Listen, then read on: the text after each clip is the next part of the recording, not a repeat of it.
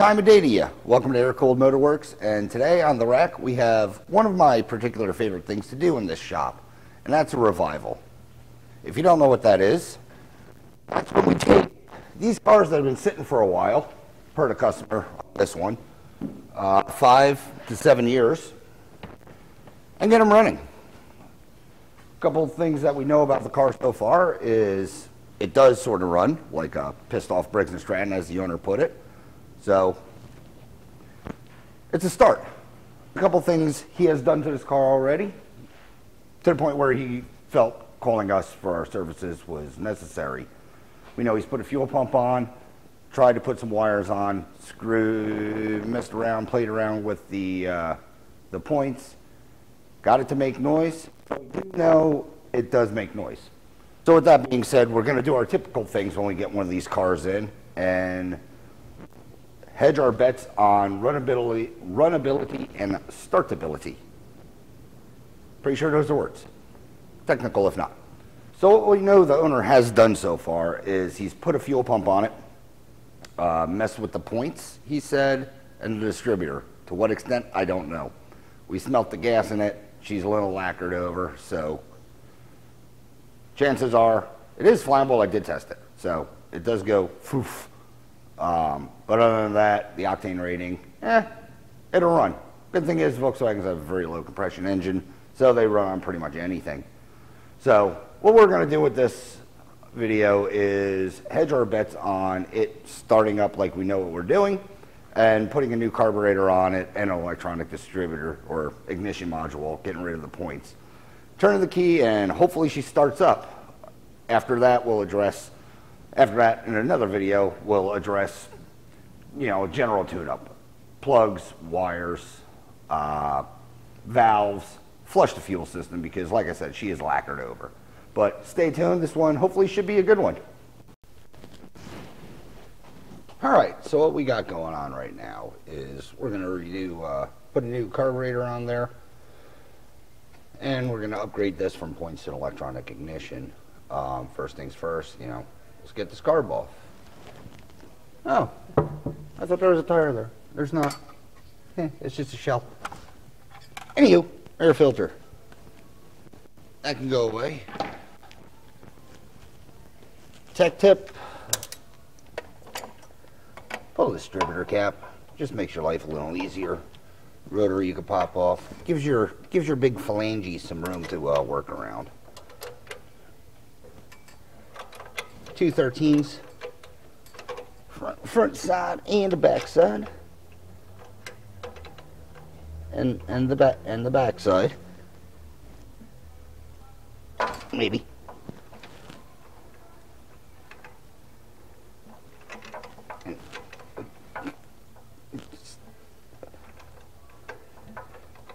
Give them a loosen.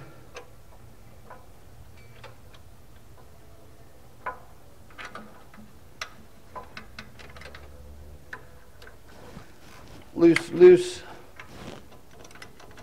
So pretty much hand tight. You go in the old pocket hole. Got an 8mm on this thing. I like blasting it off with the gun, so you're not really stressing it too much. Put your throttle cable out. Make sure you put that throttle holder somewhere where you're going to lose it. Take your nuts out.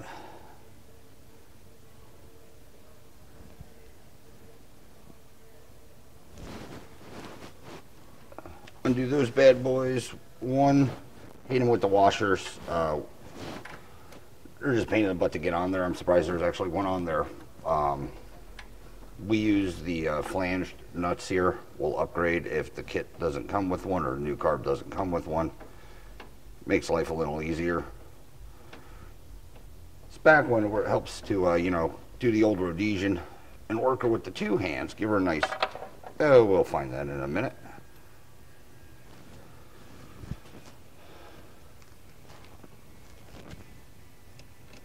Fuel line, you want to disconnect it.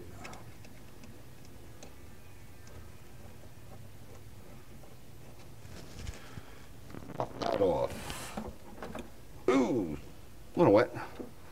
Choke, idle air. Let go. Make sure you get your gasket off. And hell, that was brand new looking. She still smells like she'll work. So, one carburetor off. New unit.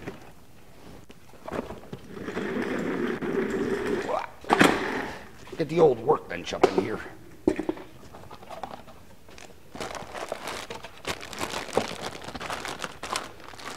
New Chinesium carburetor. So, you know, some assembly required. What do we got?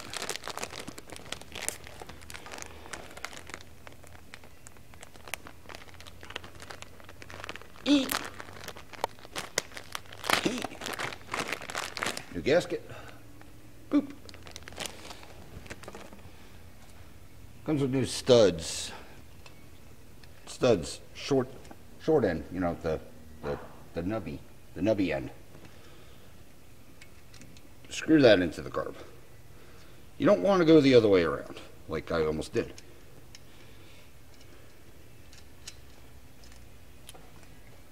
Put that in. Let me grab 2 nuts. I'll show you what I was talking about with the flange. And you'll see why it makes life easier. Run serrated flange nuts. Helps with the grip. 2 of them. Cough. Anywho. Gently slide said new carburetor on there. Install nuts.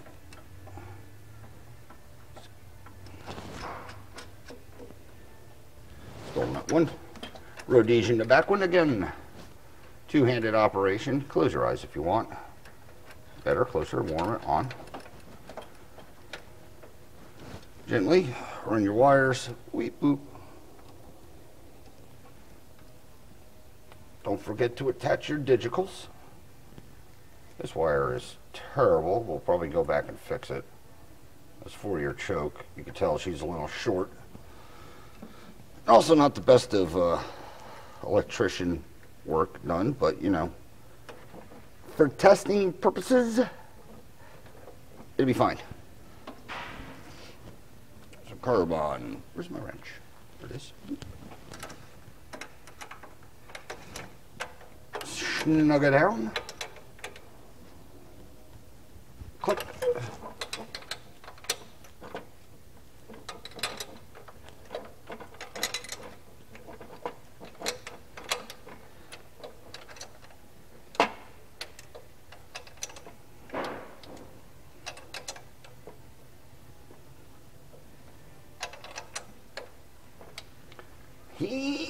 Kick. Good. Throttle cable with your stop. Shove that into the old hole. Wiggle, wiggle, jiggle, jiggle. Sometimes they just don't want to align right.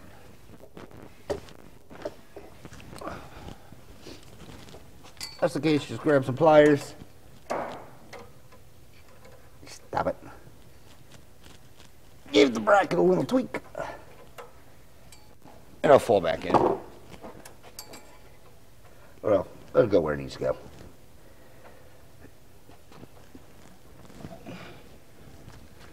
Tighten said throttle cable. Ka-tunk. Toit! Like freaking NASCAR over here. It's good thing I got those pliers. Fuel line connector holder off her on her cover nipple thing. Pop it off. Fuel line on. Ooh, you can see, I don't know if you can see that, but fuel isn't supposed to be that color. But you know what? She ain't the worst. Like I said, she smells flammable. I'd be more concerned if this doesn't look like it is a brand new fuel filter on here to try to run it through the system. You know, it is a new unit. We're gonna leave her in place for breathing purposes. We'll take that off.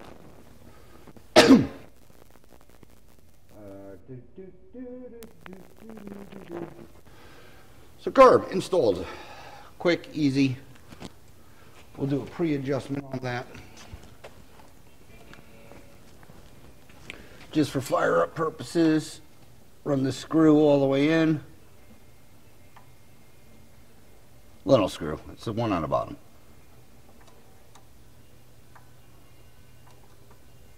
So it's seated, you don't want to crank it down, there's a tip. And what I do is 1, 2, 2.5 out for right now. All right, now distributor, points removal, eliminator, what have you. Disco the old points and condenser unit.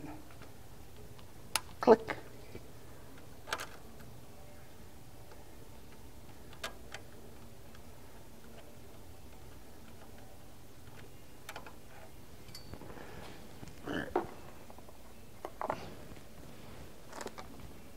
Pull out the points.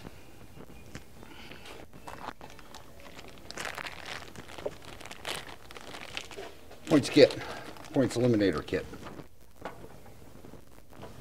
What I like to do is, not a lot of people do it, but I do. Oop.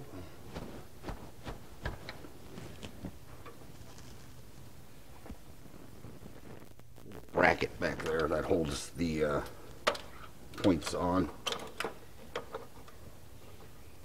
You can jiggle wiggle around it. And green wire off of the condenser. Boop. We'll leave the condenser in here, and we usually throw the points in with, because just in case the electronic goes out, it is a backup. You shove your points in, all the systems there, and you're still good to go. With that, makes converting a lot easier. All right, and then we'll need a hot, so we use specialty stuff.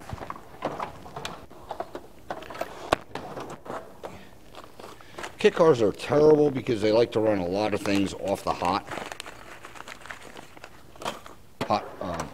connector. We use these doubler ups. Figure we'll go find one off. Reconnect whatever the hell this was. Feels loose.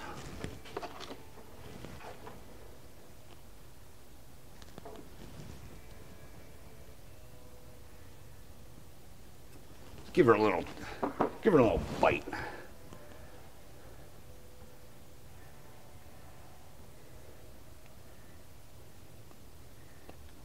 Click that on. Click that on. They have the power and ground, if you will, to do what it needs to do. All right, points eliminator, points kit, electronic.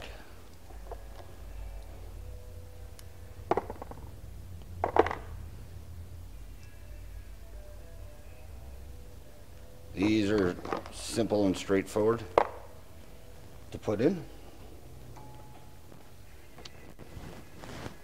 Your electronic.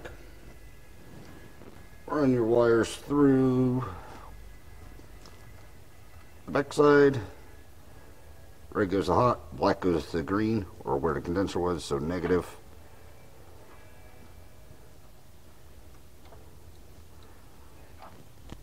There's locator pins, dowel thing under here.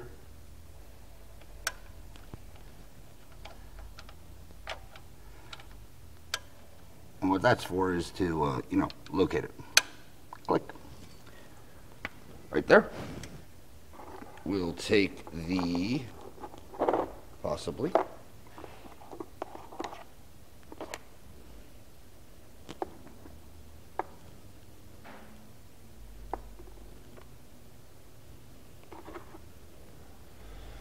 Supplied Allen wrench and Allen. Shove it in the hole.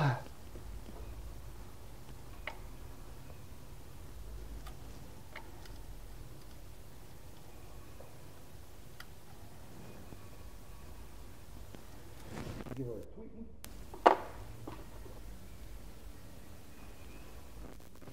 This is the reluctor wheel, I guess you want to call it.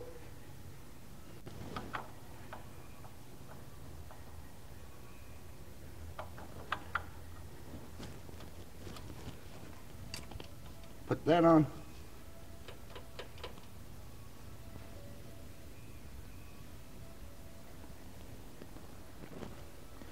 That's on next. I lied.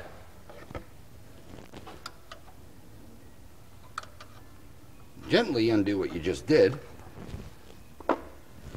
Finish running your wires.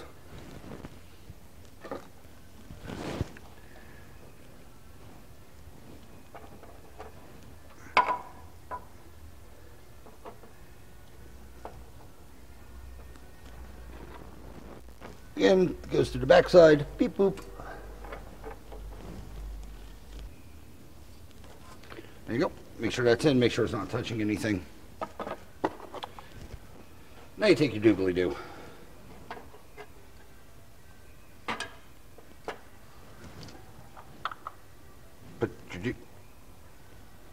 Put your doobly-doo on. Make sure she's down. Rotor button. Boop. That goes on. These two wires, red goes to red, black goes to black. So red will go to your hot, key on 12 volt, which should be that. And the black, that looks like complete arse.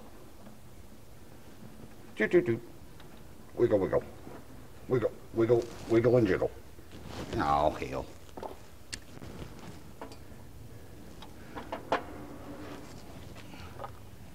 See, when you use good connections, you kind of screw yourself. Blink. All right. For cosmetic purposes, put the daisy cap on. Should be where everything needs to go. Like I said, don't worry about that. This wire, that's for the original condenser that was on here. We'll get rid of it. But red, 12 volt hot.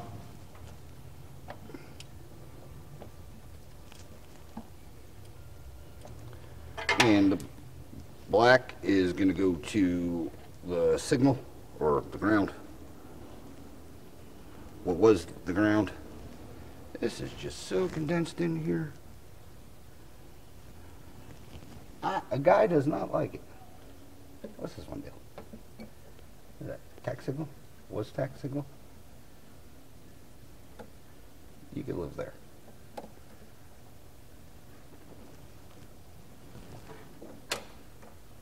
And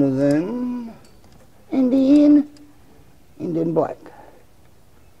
And then black. We'll go on to coil, negative post. So we're the, like, come on, what are you doing? All right, and that goes on the negative post of the coil. So let's see, connected, connected, connected. Click on. These wires are on. The wires look okay for a bench fire. I mean, we're going to clean all this stuff up. Zip ties and what have you. But, lengthen some wires. Let's see if, we do have extra parts. We'll be fine. Give her some cranks. Let's see if this thing, twists off. Can a guy reach a key? I can.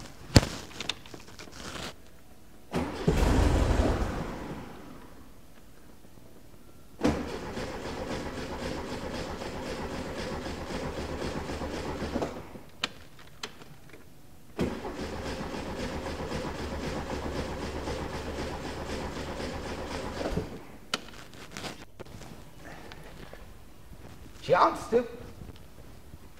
We got any square direction? Ooh, I can smell crap. E-fuel.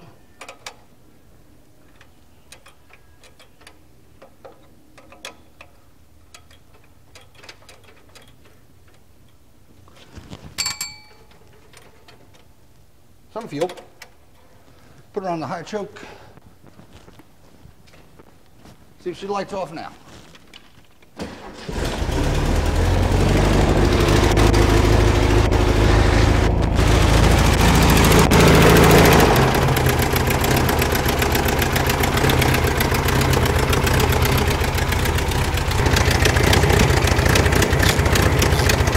And just like the movies, she fires up.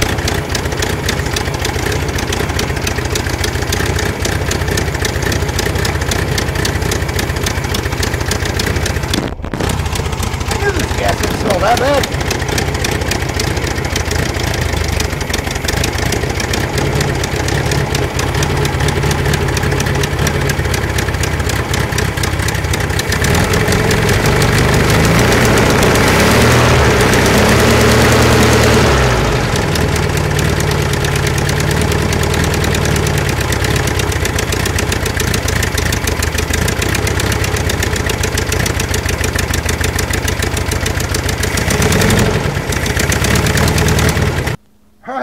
That was the first start, actually, the first time I heard it run. Like I said, right now it is running on 5-year-old fuel. So for doing what it just did, I'm super impressed with. Like I said, as of right now, same oil that's been in it delivered. We did check it. It does have some in it. It's viscous. But really all we did, new carburetor, didn't even tune on her yet. That's how it is. So I slap a new carb on, electronic distributor, little cranky, pull that fuel up, that, you know, lovely varnish, get it into that bowl, lid off. These things are great. I love these cars. We're gonna go through also, and now hearing the engine, knowing it actually runs, knowing it actually fires, what we're gonna do is pop open the valve covers, adjust the valves. I don't know if you can pick it up in the video or in the audio, but they are pretty damn clanky. V-dubs do have a little bit of a tick to them if they're adjusted, but you're not really supposed to hear them. And what I'm hearing is the valves, not an exhaust leak. They kind of sound the same, but not really. So pop open those covers, we'll adjust the valves. We set them to 6 on both. I think specs like 6 and 8. 8 on the exhaust, 6 on the intake. We just go 6 across the board. Haven't had an issue with it. General stuff now. We can throw plugs in it. Throw the plugs in it. Wires look like someone did it. Someone tried to put a fuel pump on. It looks like someone did. I mean, you got all over the place. Looks like someone tried to get this thing going. I mean, there are some new bits under here. Those are nice.